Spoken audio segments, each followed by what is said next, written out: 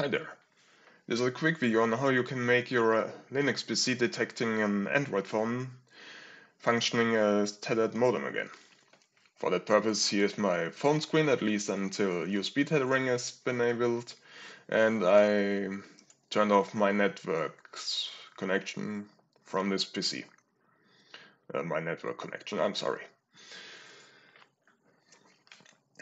So, to make this work again, go to the terminal, and using sudo and modprobe, load the following module again, which is called rndis host. Type in your password, your root password that is.